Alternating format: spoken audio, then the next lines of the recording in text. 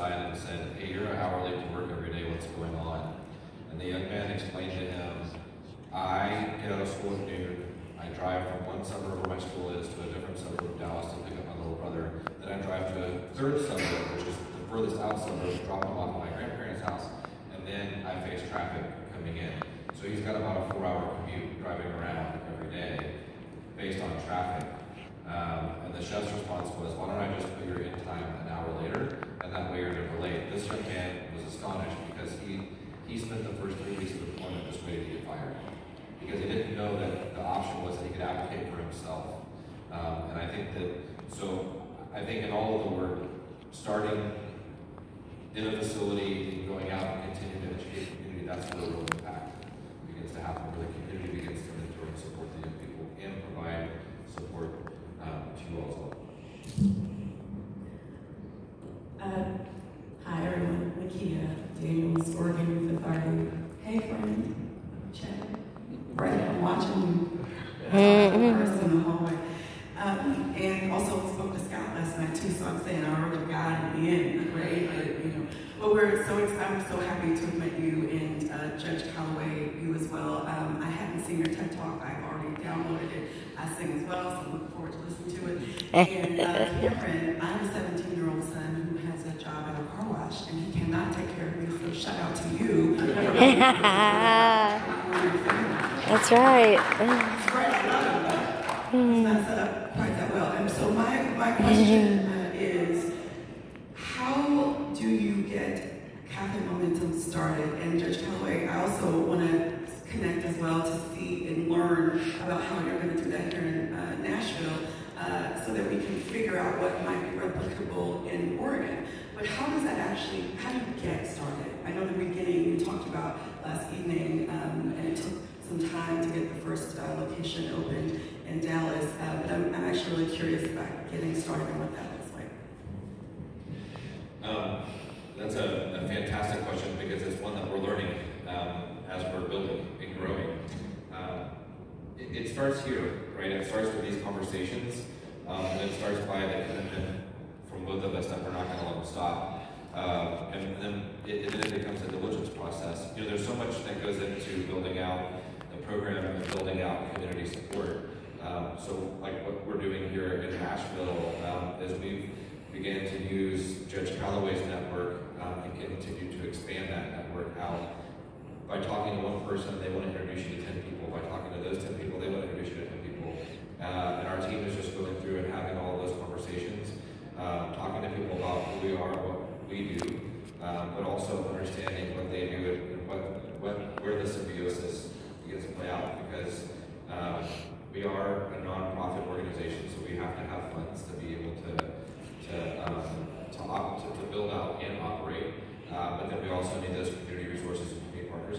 We also need to see where the need is and if there is a need. I mean, we've talked to people in communities that there's not that great of a need. There's a lot of excitement, but the need is not really great. So it really just becomes those conversations and continue to build a network and do it in diligence so that we're no pun intended, building momentum.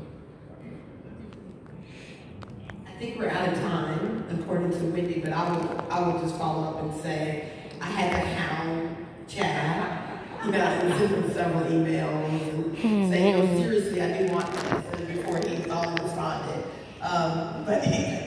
Well, yeah, some of that too. Gotcha. But yes, I literally had to figure out how to get on his calendar to have these conversations. But the thing I want to close with, I am super proud of Cameron. And Cameron did a pop-up. And understand that the pop-up is not Cafe Momentum. The pop-up is just the beginning. And Cameron, from that beginning, got himself on the right footing, on the right track, and is doing extremely well for him and his family.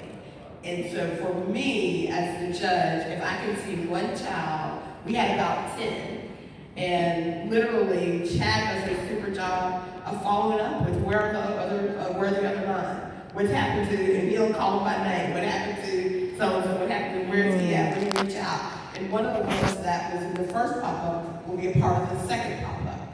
And so it literally is the relationship building. And the relationship building that Cafe Momentum has done for me, and helped me to relationship build in the community, to help our community understand this is what we need. This is a game changer. This is gonna help us with juvenile justice. And so I'm looking forward to, if you all are back in town, August 24th, 5th, come to our next pop-up. Olivia's looking at me like, if you invite one more person, I'm going to shoot you. If you're in town around August 25th, let me know and I'll get you on the list to our next pop-up. Jesus. I'm sorry, I had to say it. And we're looking forward to figuring out how we're going to open it up in November. So. Oh yeah, we had another one that the intern for our court, he actually interned in our clerk's office after the pop-up dinner. And so it just opens doors, and that's what we have to continue to do that. And so I just want to give a big shout out to Cameron as we close. And thank you all. Thank you, Mike, for allowing us to come. Yeah. And we're just excited about expanding. Cameron, you did a fantastic job. Mm-hmm.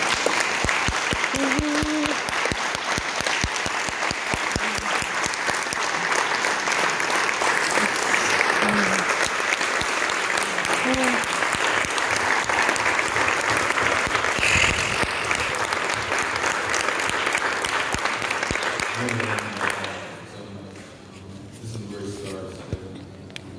It feels like, you have people that really matter in the system on your team, and that's what we need. That's what all juveniles need, just to have that feeling that we have people on our team, definitely people that are matter and have decisions that matter. So thank you so much. Thank all of you so much. This really means a lot for me. Definitely have you all here for an hour. So thank you all so much. It was incredibly inspiring. You made your mother proud.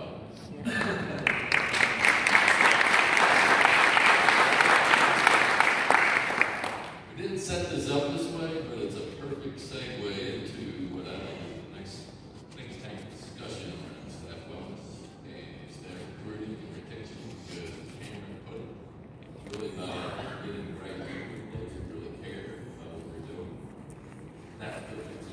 That's the change.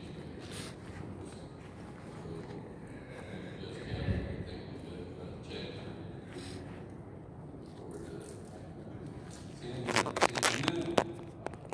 Apparently you have a mind and it's growing. Let them all like that.